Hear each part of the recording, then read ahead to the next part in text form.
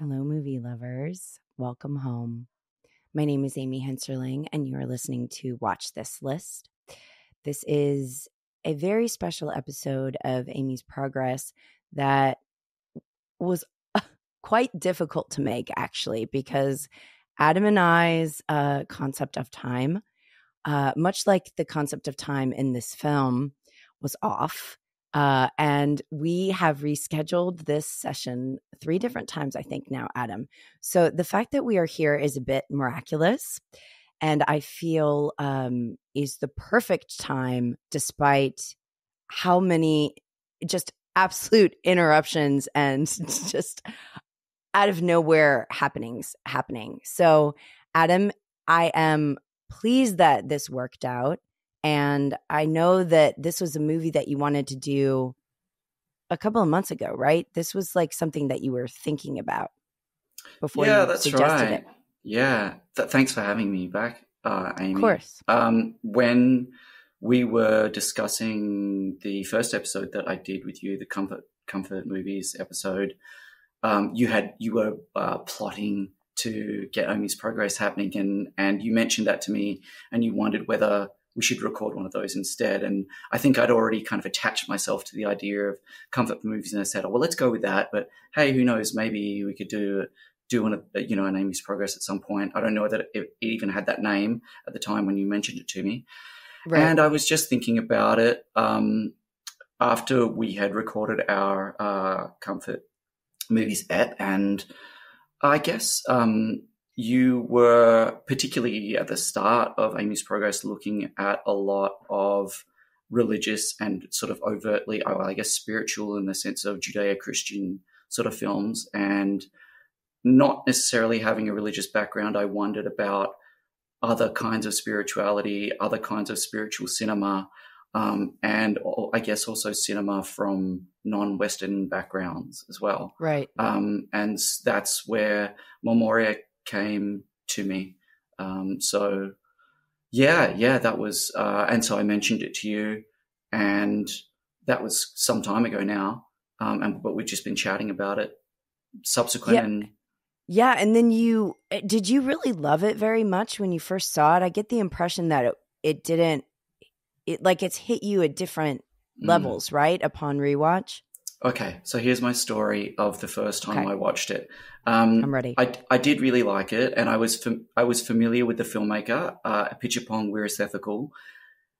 I'd seen a number of his films before and really liked what he did. And there was a huge level of anticipation. I'm not sure about for you, but I started hearing about Memoria months before it came out, and heard about the fact that it was only going to be released in cinemas, and that they were never going to do streaming or Blu-ray because it had to be seen in a cinema, which, is no longer the case. It's a bit of a ruse because there are Blu-rays you can buy, and I watched it on streaming. But hey, it got me to the cinema to see it in the first instance. But so when it screened here, it screened as part of our International Arts Festival. Mm-hmm. And all of their film program is all screened at this beautiful outdoor cinema. It's called the Somerville Auditorium. It's our oldest university. There are huge ancient pine trees lining the sides of the cinema. It's a really, really beautiful space, and it's a really lovely place to go and see films. And I had massive anticipation to see this film. I went and saw it on a Saturday night, and so it's an outdoor cinema. About 250 meters from the cinema, there is a restaurant nestled in this really gorgeous, very expensive part of town, where they often do weddings and functions. And there was a wedding happening that night. And it was a pretty still night, but every once in a while there would be a gust of wind. And so Memoria is the kind of film that seeing it in a completely silent environment is probably pretty important to getting the nuance of the sound, the dynamic between really loud and really soft and virtual silence. There's a lot of silence in this film. And so every once in a while, just drifting over from this wedding, we would get the house music. So we'd hear like Single Ladies by Beyonce, or like Girls Just Want to Have Fun, just drifting over. and it was incredibly distracting. It was Yeah. virtually impossible at times to focus on what was happening on screen. So I was very distracted when I saw it the first time.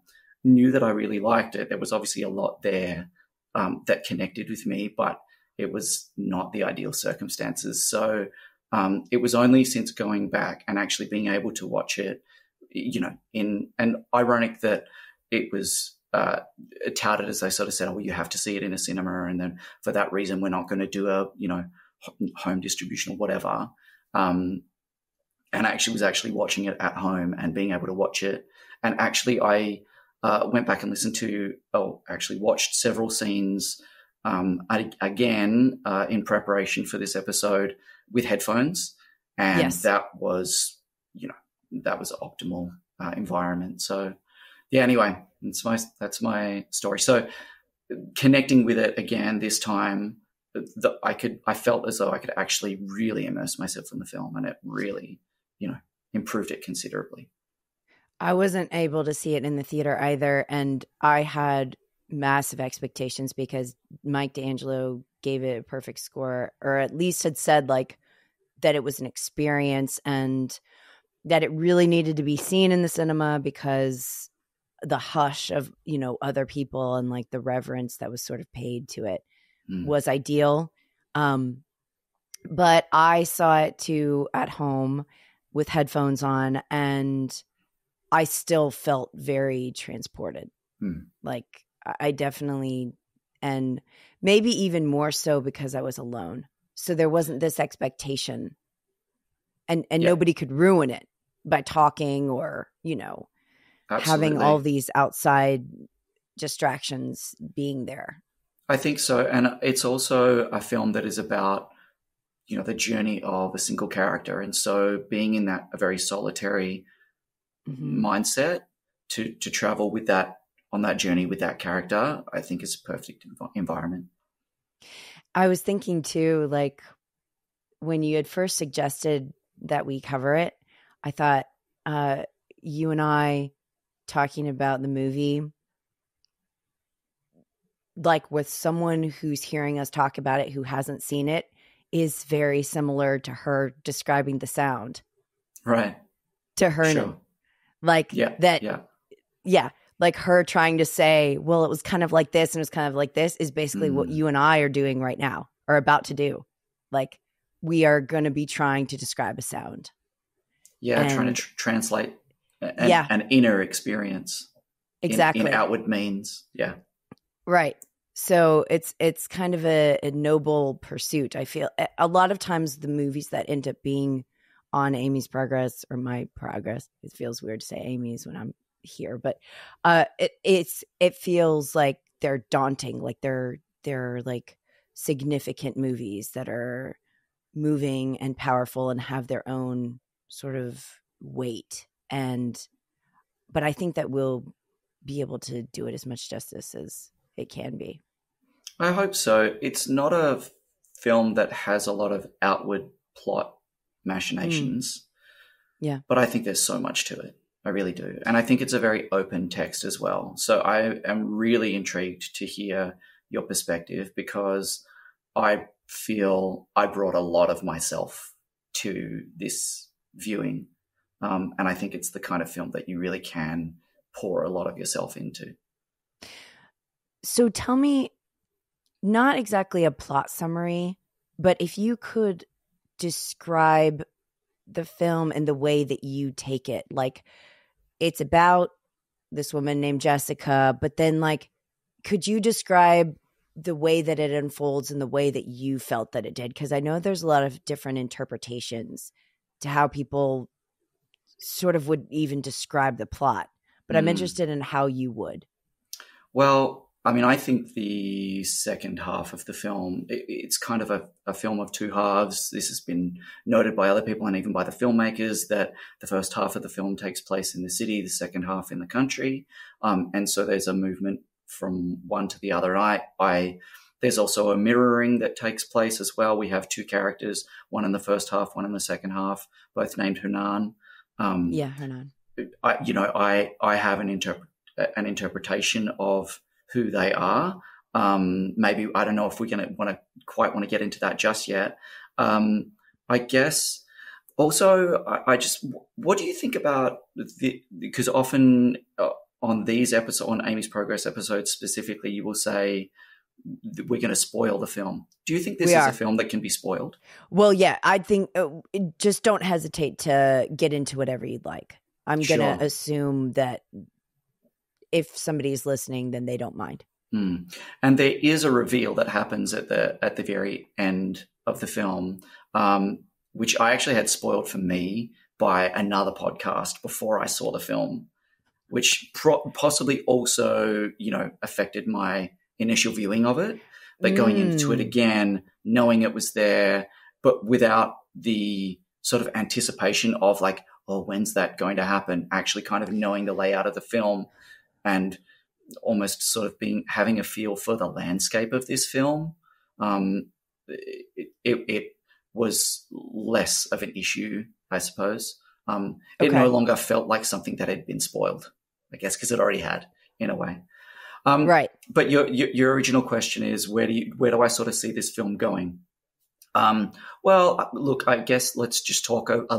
I will use the plot just to sort of lay that out for us. So, I mean, I have also said that, it's a very open text and there's not a lot of plot, and there's also not a lot really explained to us about who Jessica is, what she's doing in Colombia. All we really know is that she's there. She's an orchid farmer. She is not necessarily a native or even an expat necessarily long term, but she's there. Her sister is there. Her sister is ill and in and out of hospital, so she's visiting her sister in hospital, but also spends time with her outside.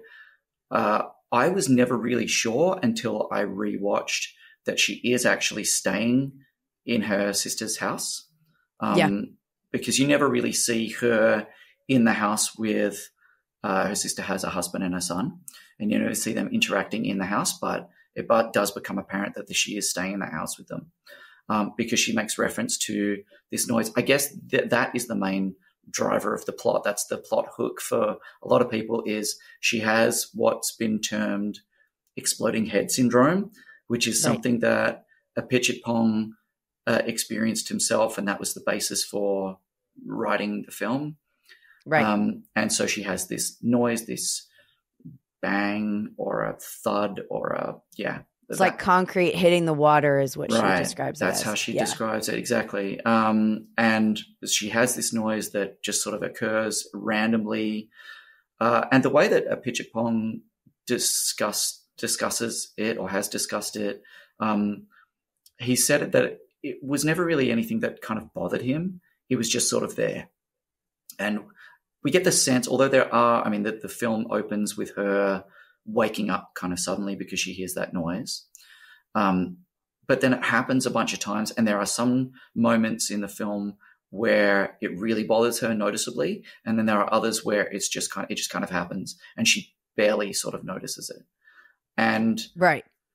And he said, and I read something where he said that he wasn't necessarily interested in, like, when he had the idea or the conception for the film, it wasn't that he was trying to say what it meant, what the sound meant. It's more, what did it signify? Mm-hmm. Like, what could it mean? Yep. And so there's like all these different interpretations that you could have throughout of, like, is she going crazy? Is it just like lack of sleep? Is there like extraterrestrial interference? Is it like something to do with her sister's undiagnosed illness? There's like all these different sort of implications that aren't actually articulated. But the whole thing is like, not necessarily what the origin of the sound is, but what does it mean that she can hear it? I'm just going to go out and say it. For me, the sound is a manifestation of her trauma. I think that Jessica is, I think she's dealing with pain, grief. There's a single moment, there's a single line where she's sitting with her sister's husband, and he's helping her because she's not a native Spanish speaker, and he's helping her with some official documentation, potentially visa or a loan, at a lunch. business loan, or yeah, that's right. Yeah.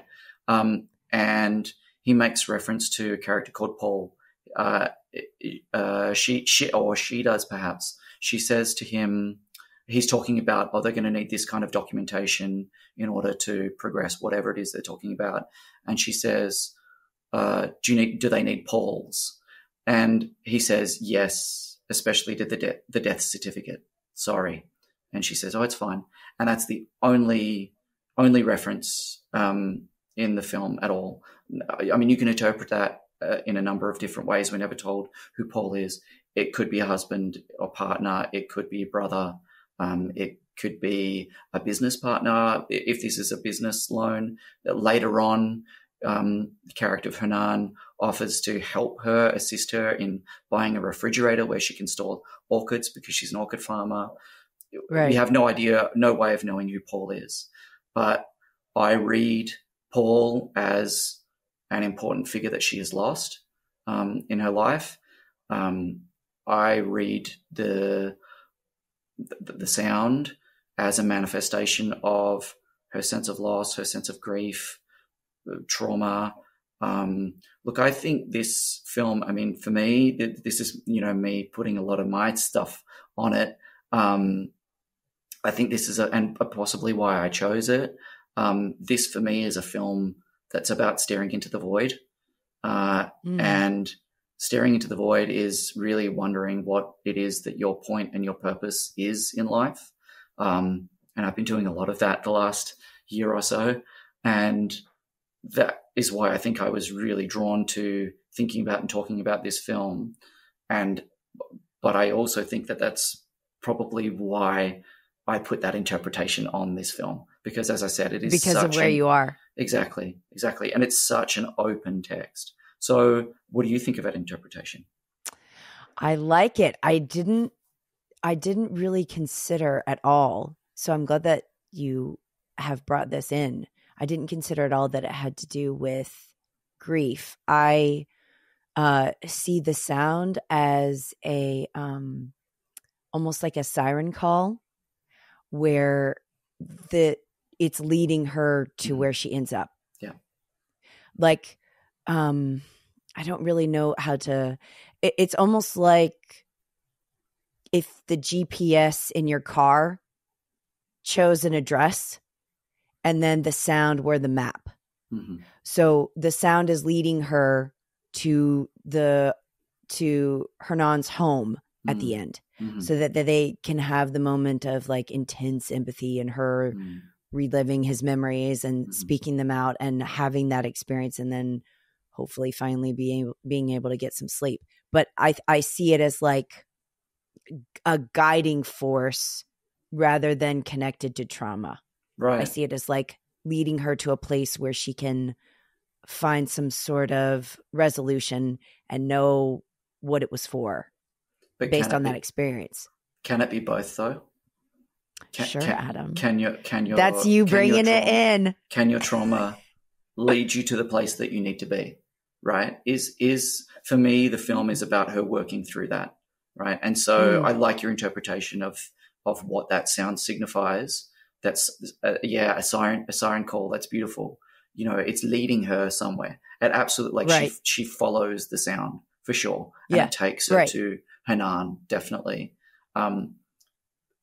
I also feel as though through that process of her traveling from city to country and moving towards where she ends the film, she's also working through whatever it is that we're never really given any explicit discussion of or explanation of.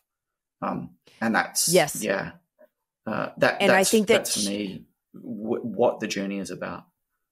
I think you're right. Enough, can I just throw in a quick quote from Apichatpong, Where's Ethical? He said, "We shot the film chronologically, and we were just little by little trying to find this lady." So they were trying to find, he and Tilda and the rest of the crew were trying to find Jessica, find who she was. And I think she's trying to find herself. Tilda Swinton talked about, I'm not sure if I've got the quote in front of me, not necessarily being lost, but being almost in a state of limbo, perhaps.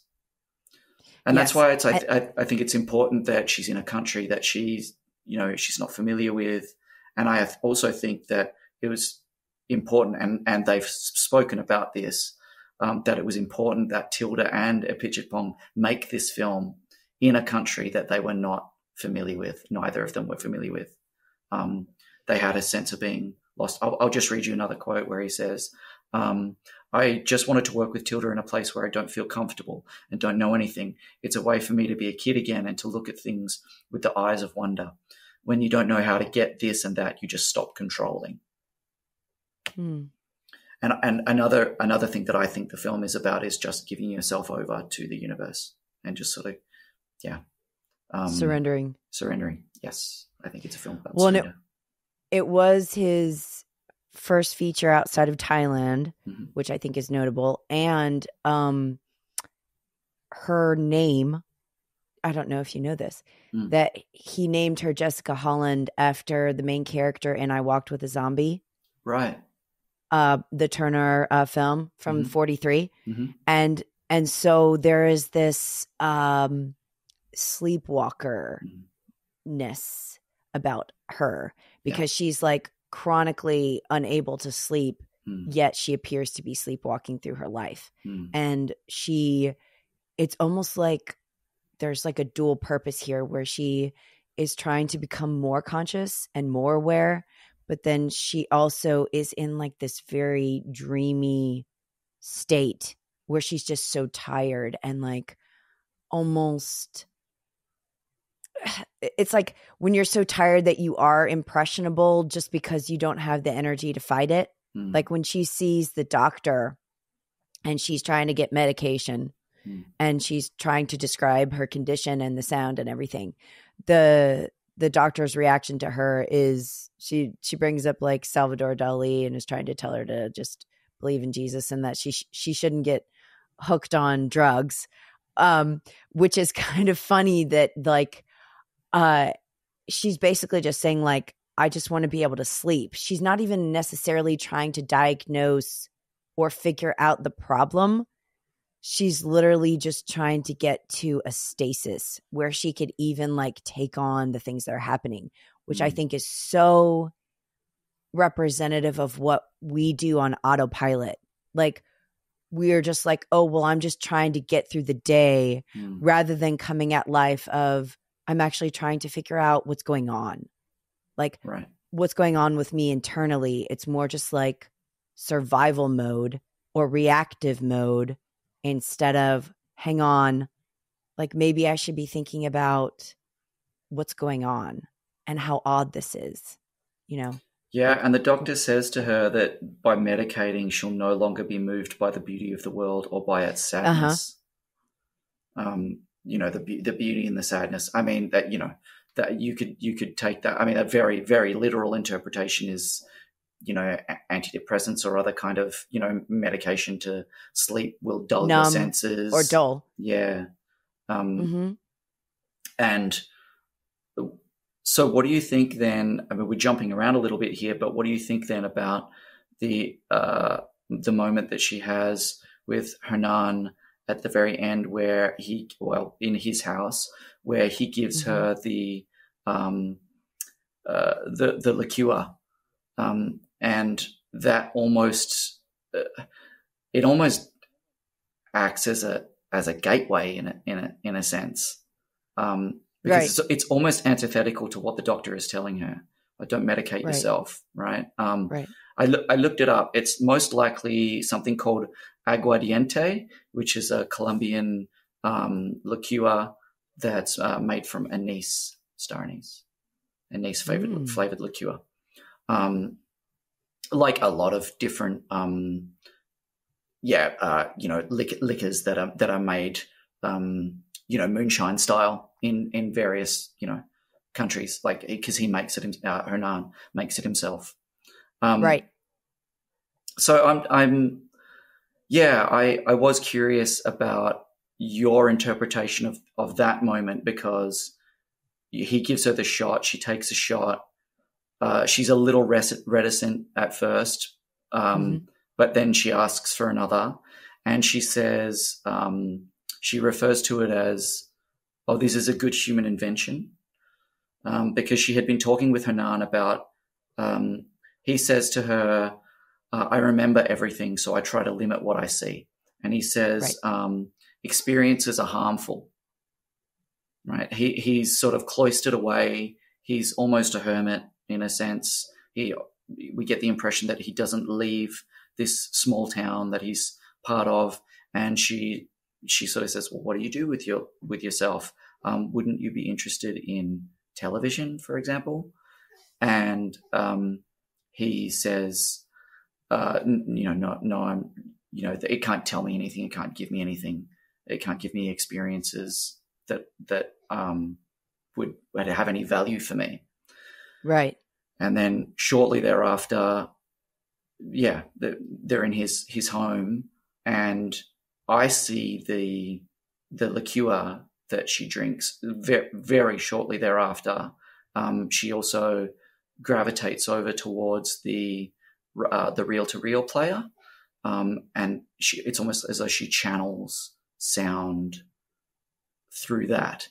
And I think there's a theme of transmission. She acts as a transmitter for his memories, for his experiences.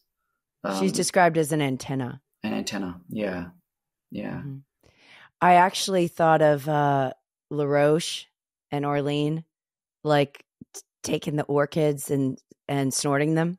Right. At the in adaptation, right, where they take the flower and then they make it almost into a drug. Well, it is into a drug, and then they get high off that, and then they have these, otherworldly sort of experiences. I thought of that, and her being an orchid farmer just sort of made it ironically like that was the case. But I thought of that they're using a drug or like something else to manipulate their senses in order to access something that they couldn't on their own, which you're right. It does seem antithetical to what the doctor's saying. Said. Right. But that is what the sound is, though. Like, the sound for her is something that is outside of herself and outside of her own mind. That is a phenomena that enables her to have an experience that she couldn't otherwise manufacture. So I think the liqueur is in line with how this movie is structured to bring her somewhere. So she's like being led as opposed to just using her own powers or her own means to get there. Yeah. Yeah, absolutely. So I see it as useful as opposed to harmful. For sure. Yeah. Yeah, absolutely. It's a I guess I use the word gateway. It's a means of her to sort of move where she needs to go. She's been on this journey, and it's almost like it's another part of that journey. It's like a portal. A portal. That's exactly right. Yeah. Yeah. Yeah. But what do you think, Adam, of the way that the movie ends up unfolding is very interesting, because it's not that these things are leading her to contemplate anything about her own life. It's using it in a way to connect with someone else fully, which, like, you would think in a normal narrative or like a typical narrative, the supporting character would come in to help the protagonist realize something about themselves. Instead, it's the other way. We just met this guy who could be an older version of the sound engineer who may or may not exist. And then she has this like intense intimacy with him. to where they're like literally one person, almost like one mind, one memory. Yeah. What do you think about that choice and that emphasis? Like, how does that strike you? Something just occurred to me while you were talking about the two Hernans. And I hadn't made this parallel before, and I don't necessarily know that it's was conscious or not, but it's a bit like the two characters in Lost Highway, right? A character disappears and then reappears in another body. That's right. You're right. That's a great connection. Yeah. Inexplicably. Inexplicable. And they're very different films, and I don't know that. And they're very different. Yeah. I would need a little bit more time to actually think about what the connections might actually be, but it just occurred to me. But here's what That's a great connection. Here's what I think that moment in particular is about. And you're right. Jessica is almost a shell of a person. We are given almost nothing about her. And I mean, if you needed any further proof that Tilda Swinton is just like the best of the best, here it is, because she can take this character that is drawn so thinly on the page. There is just nothing there in terms of the dialogue of who she is, and we're, like I said earlier, we're given almost nothing about her, and actually make her a fully fleshed out human being, a character that we're invested in and we want to spend over 2 hours with. And there are very, very few scenes that she's not in. She's pretty much constant in the film.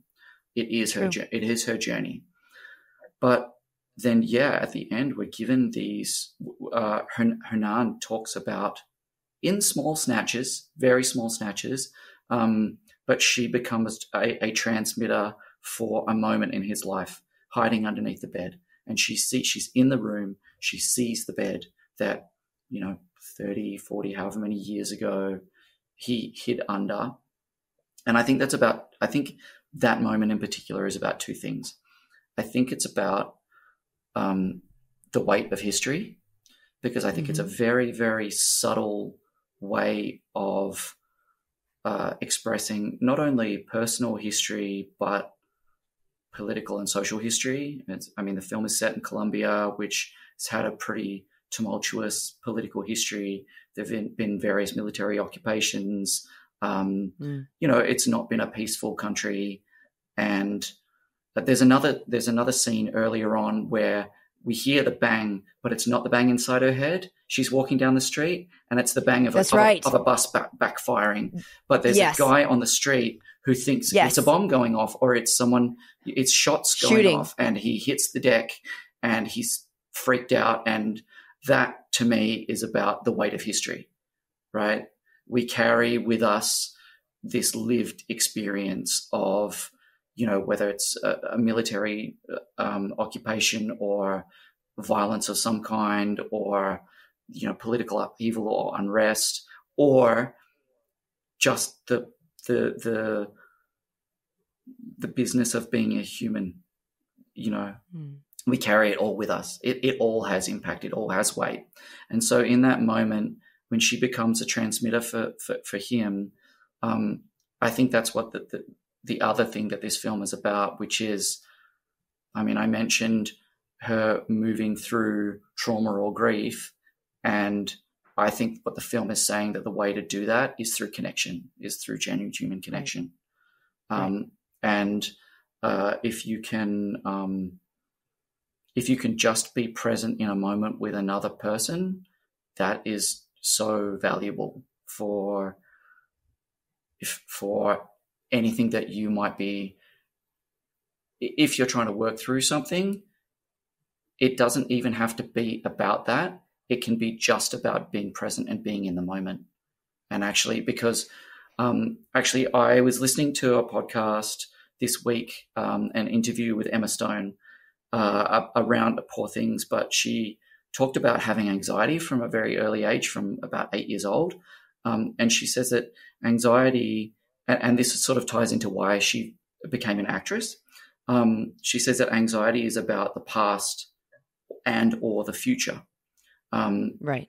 And you can't do anything about those. You can't do anything about the past, and you can't do anything about the future, because you're literally in the moment that you're in. And so all you can be is in this moment right now.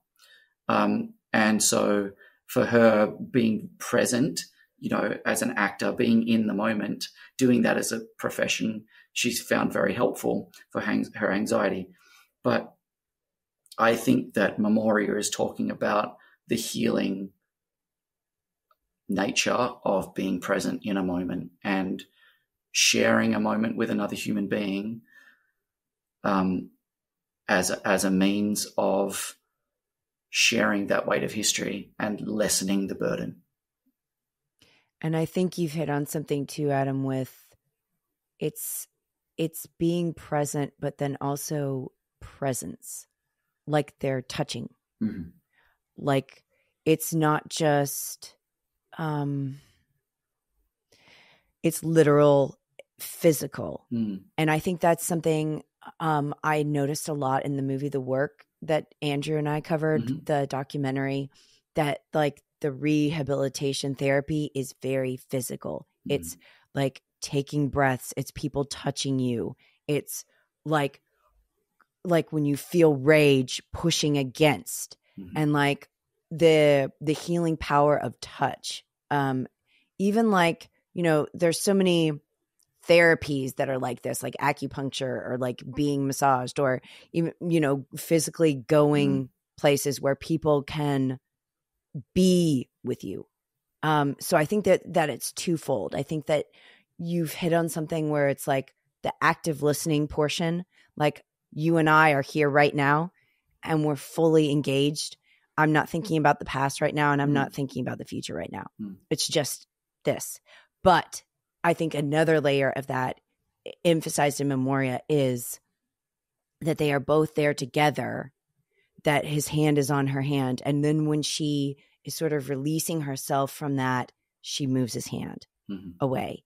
And so it's also just like the healing power of stories, but then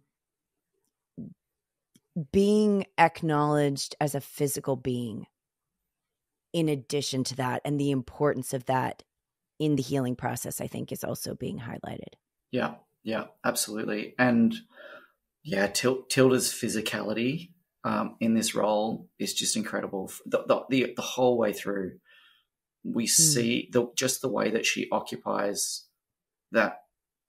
Well, it's her body, right?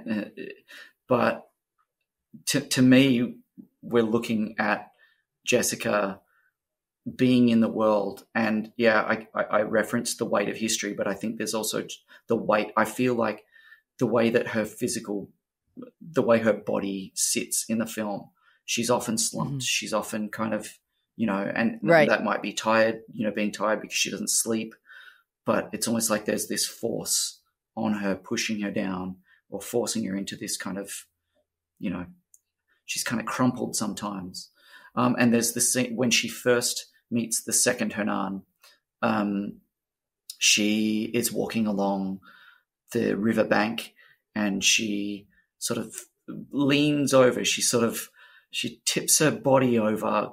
It's almost like, recollecting it in my mind, it's almost like her legs remain completely at 180 degrees from the ground, but the top half of her body kind of, almost folds over. Like a child almost. Yeah, there's that childlike wonder, I suppose, that a Apichatpong or the stance references. Yeah, sure. Yeah. And she's intrigued. She's drawn. She's being drawn. She's knows that she's found something that's going to give her, it's going to take her somewhere. She's choosing this adventure in a way. Well, and I think that too, another interesting thing about Memoria is how the way that it unfolds, and her awareness translates to heightening ours. So like the way that the film, practically speaking, is presented puts us in line with the intention of the film, so that we literally become more aware. We're even more aware of our own surroundings when we're watching it. And then I think at the end, when you walk out, you start to hear things or you start to notice things that you might see all the time. So it's also just like this message about, I don't think necessarily appreciating your surroundings as just an ode to consciousness, and not sleepwalking through life, and not taking for granted the fact that we're sensory creatures, that you could literally ignore or not notice so much of your life, and it's internal as well. There's all this internal stuff going on that you could also turn yourself off to, in addition to the external world. And I think the film does that in particular through sound. It's constantly drawing our attention to the dynamic between silence and sound. And there are often extremes. The first scene is almost silent in that it's, aside from the bang that Jessica hears, which wakes her up. And yeah, it's interesting when you were saying that, when you were talking about a reminder about being present and being in the moment, you could maybe read the bang as a message. Hey, wake up. Hey, yes, pay attention. Yes. Hey, be in the world. Hey, be present. And it wakes her up. But yeah, so this, the second point I was making is she's woken up and it's almost, it's the middle of the night. It's deathly silent. There's almost no sound in that scene. And then the very next scene is at the same time, the very, very early hours of the morning. It's a gorgeous shot with daylight just breaking over a parking lot, and all of the car lights, car alarms go off, and there's this symphony of car alarms. And a picture pong actually made reference to, I'm trying to find it in my notes, but I know if I can, a symphony of sound. That's what he was sort of trying to create. And it's fascinating to me because it is often, there's no score. It's only diegetic sound in the film, but there is only a couple of pieces of music. There's the piece that the first Hunan is listening to when she goes into the recording studio, into the mixing studio, and he's listening to this gorgeous piece of classical music, and she listens with him for a couple of moments. And that's ties into the really interesting element of this film. It's as slow cinema, or definitely having a very languid pace. It takes its time, and it really it forces us to just appreciate something. And so we're literally just watching two figures sitting in a room listening themselves, and they're doing nothing. They're completely silent and motionless.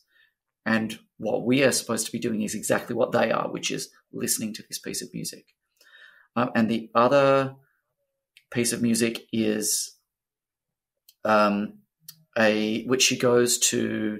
I'm assuming she goes back to the same place. It's never explained where it is. I feel like it's a performing arts academy of some kind where Hanan works as a mixer, and there's a student ensemble playing in a room, right?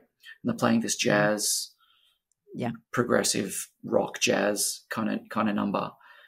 And the film, it has absolutely no bearing on the plot whatsoever. It's completely incidental to it. It's it has no relation. It's just its own separate moment. And it holds on the image of Jessica and the other students who are watching for a really long time. And we just watch, so we hear this music and we see Jessica and the other people just watching, just being present, just actually taking it in, actually absorbing that. And so I think the film is as interested in the sensation of experiencing things, of listening, of hearing, of receiving as But it. almost like communally, Yeah. like as a group, not Yes. just Yes. necessarily on your own. Yeah. Yeah. Like in communion Mm-hmm. with others, and then also emphasizing the fact that she can hear something that nobody else does, which this just occurred to me that this might be a feeling that you relate to, where you could be having a conversation. Like, I'm thinking of the dinner scene where she meets her sister and the husband. She comes in, she hears the sound multiple times in that dinner and just ignores it.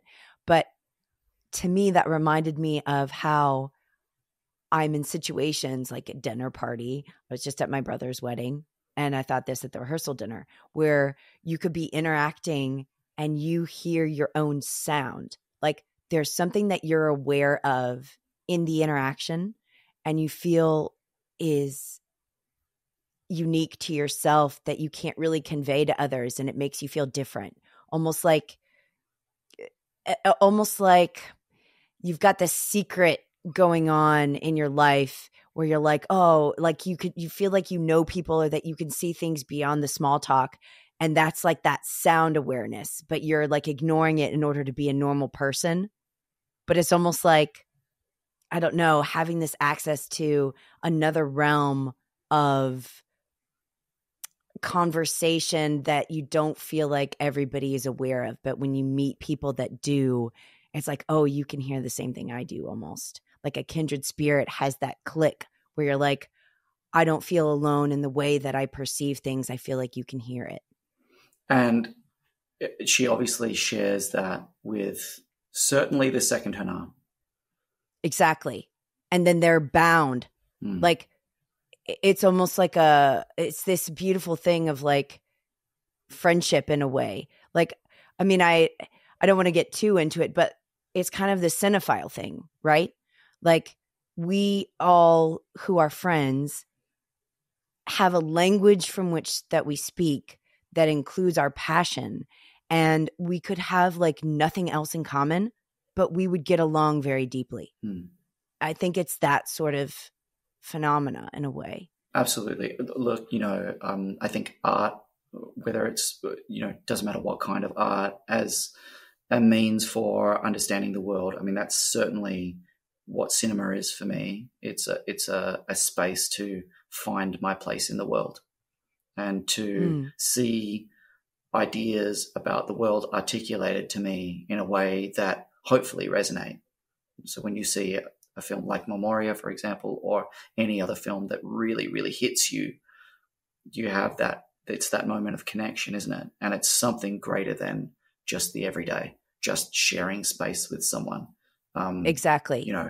Or having a dinner conversation. Going to work, or, right. like, yeah, hanging out with people in any other circumstance.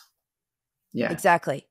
Yeah. Because if you contrast those interactions that she has with just like normal people with both the times that she's with Hernan, they're vastly different, and it's still just two people talking, but they're emotionally so different. Even her conversation with her sister in the hospital is so different than this complete stranger. And this is somebody she's known all her life, right? Yeah. So the juxtaposition of depth, I think, is also just very intriguing. And then in your review, I wrote down this line that I really liked, that it wasn't that the movie, obviously it's an oral experience, it's auditory, it's heavy on sound, but you also pointed out how image and what we see is also a conduit for memory. You said that people contain multitudes and can be lived in as worlds.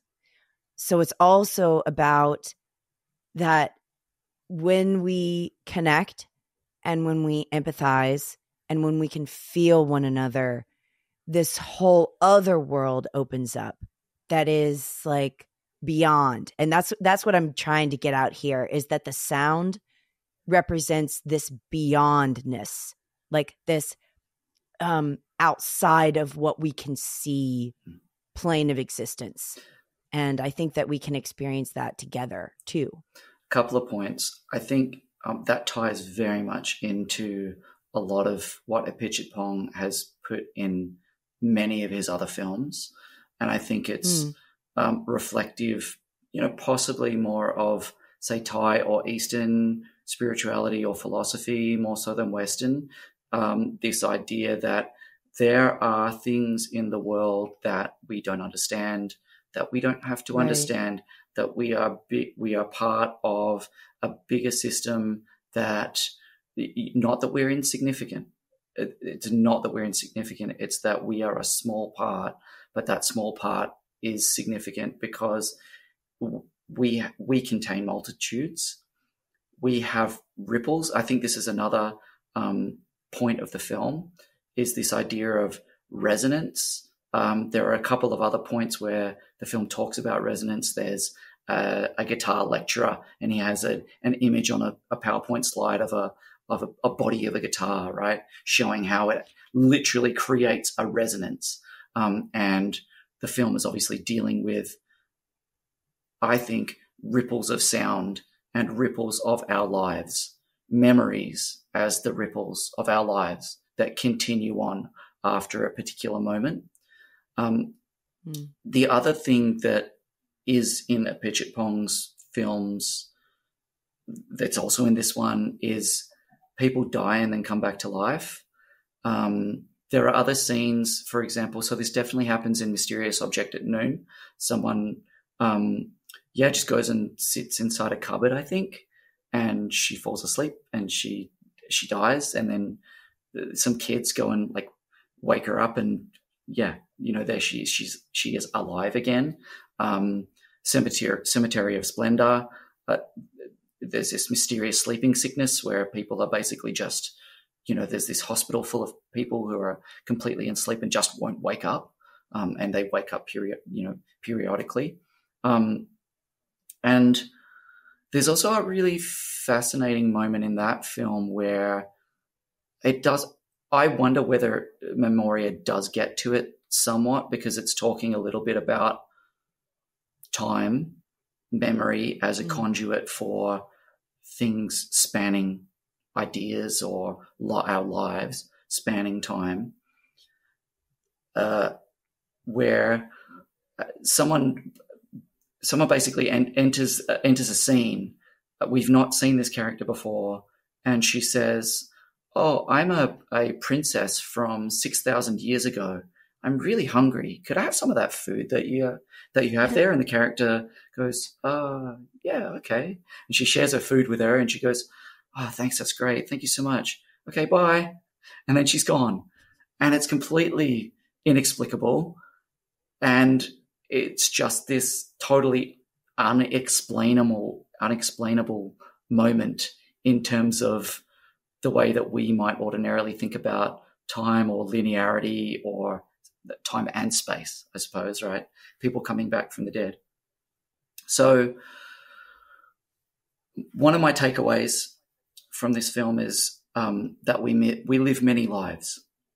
I had this really, about a week or so after this, my most recent rewatch, actually only a couple of days, afterwards, I was in the car.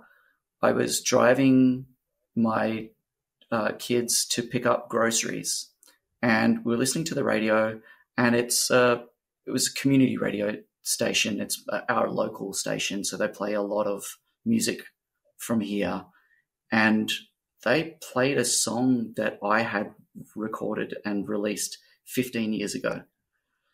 Wow. It was really, really, strange. It was, but in that moment, my kids aren't that old. They like, this is a different life.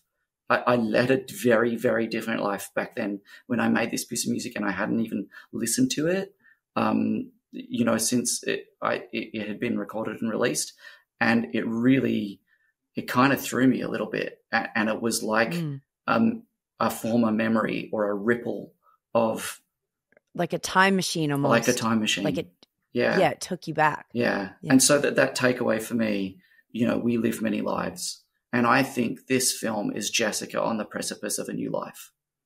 I think she's exiting, and it's not even as, it doesn't even need to be as explicit as, oh well, Paul has died, or she decides she doesn't want to be an orchid farmer. There's a moment where she goes with her nan to look at the refrigerator, and she decides in the moment, we never really know whether she buys it or not, but he's sort of saying to her, oh, if the money is a problem, then I can help you. And she kind of shrugs him off and brushes him off, and they just kind of walk off, and then that's done and it's left behind. And we have no idea whether she continues to be an orchid farmer or not.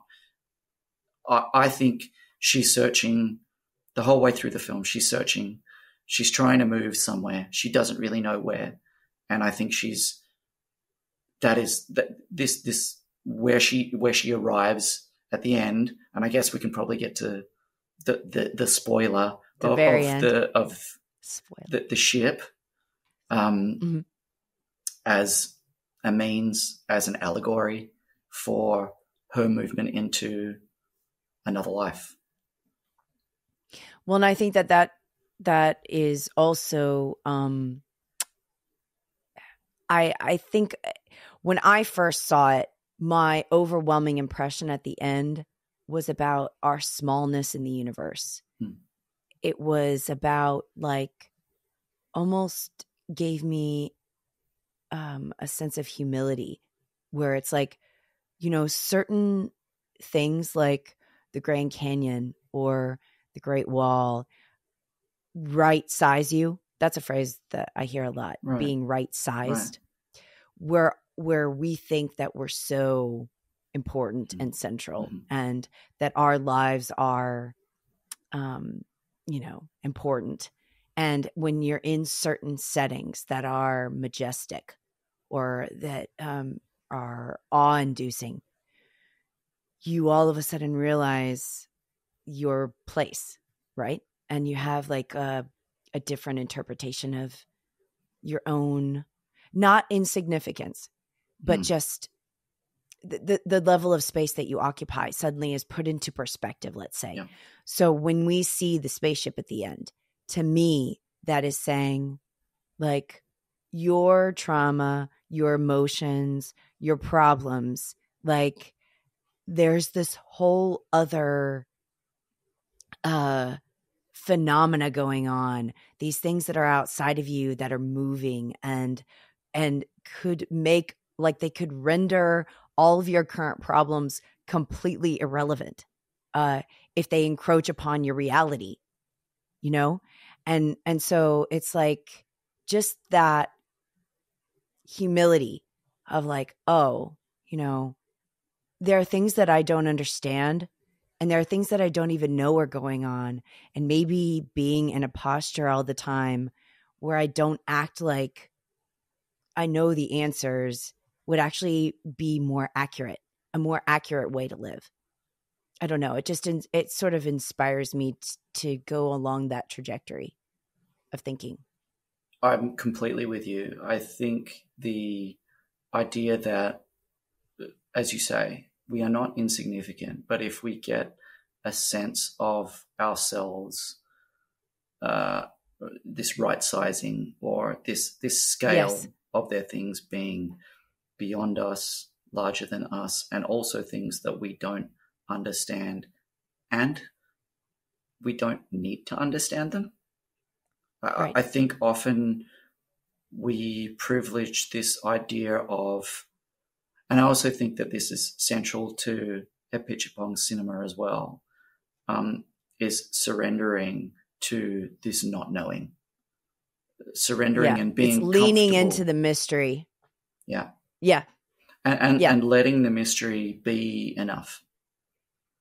Mm-hmm. It's very easy to get caught up in elements of our lives that, you know, I mean, look, we have to have jobs, we have relationships. Like, if you want to be a person in the world, then you have to do certain things and there are certain responsibilities, for example. But I think, and I don't necessarily think the film is advocating for quitting your job and leaving your family. but I think it's advocating for putting the appropriate degree of importance on this surrender to the idea that we don't have to have the answers all the time. We don't have to be in control all the time. And that there actually is a power in, well, yeah, for want of a better word, the surrender to those things that are beyond us, larger than us. You know, that it's also, it reminds me of a book by Anne Lamott that I read a while back, Help, Thanks, Wow. And she's literally saying that there are 3 ways of viewing the world that she has found to be the most useful. Asking for help when you need it, gratitude, saying thank you when you receive it, and then wow is the awe, operating in a sense of wonder, like you said. And just like how unbelievable ordinary things are. A lot of times, I think, I obviously think a lot about addiction, and I think a lot about the things that lure us and try to take us out. And I think a lot of times the attraction is that we want to feel things more intensely, but you can feel intensely about like a spider web if you want. You could feel intensely about eating a peach. Like it does not have to be an escape for us to be able to feel something deeply. But I think we associate a lot of things with getting out of reality instead of going in, moving towards, and allowing the ordinary to speak. And if we can pay attention and change the way that we view regular phenomena, we would see that there's actually an element of the extraordinary in it, I think. Yeah, for sure. And that element of, well, look, I guess the film certainly just lets that breathe at the end. And there are just these moments of, and yeah, there are just these landscape shots, and there's nothing right there. There's no presence anymore. It's nature. It just is. It's isness. Right? Yeah. Yeah. And I think that is absolutely it. That is, everything that you were explaining is encompassed in that. There it is. It's right there. I mean, it's also in, there are also these moments of connection that she feels. You and I talk a lot about balance, right? Yes. And, the balance of human connection, as well as there is a lot of solitude in the film, and solitude as healing, right? Yeah, because I think for a lot of people, and often we feel maybe being on your own, being in your own head, maybe isn't always the healthiest place to be. But if you can be present, if you can be in the moment, if you can shut out past or future, if you can just be there and experience whatever it is in that room or in that space or whatever it is that's around you, and just have that isness, that's all there is. And a lot of people have described Memoria as meditation. And I think that is apt. My buddy Max kind of said that in his review that he thought Memoria was a combination of memory and euphoria, like putting those 2 words together into Memoria.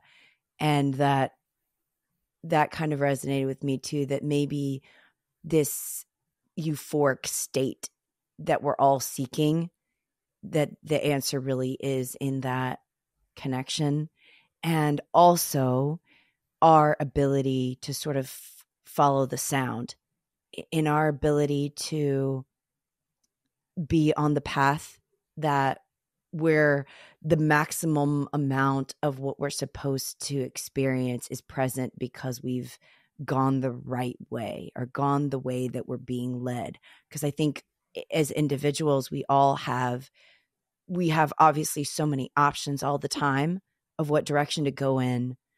But there's this movement, I think, or like a stirring of the soul a lot of times that I feel, where if I am in alignment with where I think I'm supposed to be moving, the optimal amount of what I'm supposed to be receiving happens.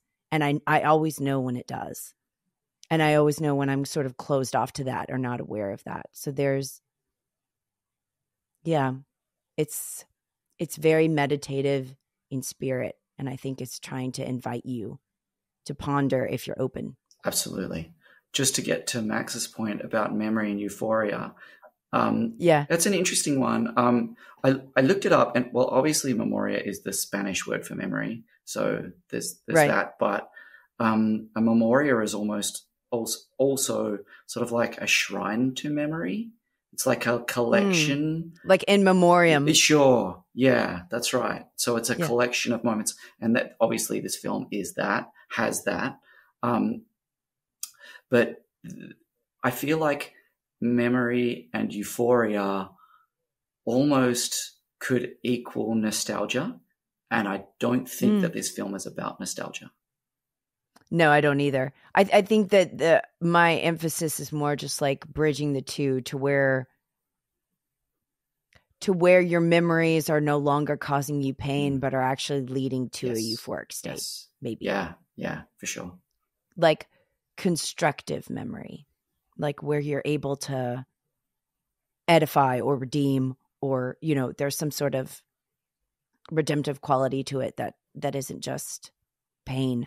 Well, I think, look, cinema, art, whatever it might be, is a means for us to reflect the world or reflect ourselves through the world, to work through. And that's the impression that I get, of what you're doing with Amy's Progress, in trying to work through these ideas about and processing trauma, pain, grief, whatever it might be, because that is ultimately always connected and attached to memory, right? We have nothing else. Otherwise, the only thing that we have, again, we find ourselves, we're just back in the moment, right? There's that duality again. There's that balance again. Yep. Right. That balance. Yeah. Adam Trainer, balance. The balance man. Sure. Well, I think we're gonna end there, Adam. This has been just a pleasure. I hope that that anyone listening has gained some insight, and that this sort of maximizes the film in some way. But it is a powerful experience. It's a singular experience, and I'm glad that I was able to rewatch it this time with all the correct subtitles, because before I didn't have that entire scene when she goes in the jungle. So thank you for that, Adam. But it's been a pleasure, and I'm glad that you chose this. I think this was a perfect benchmark for where I'm at right now, especially too. Oh, thanks, Amy. Thanks for having me back. I appreciate it. And, thanks for doing what you do. Yes. It's a pleasure. And thank you for listening. Hey, it's a pleasure to listen, and it's a great pleasure to take part. Thanks. We'll see you guys at the movies.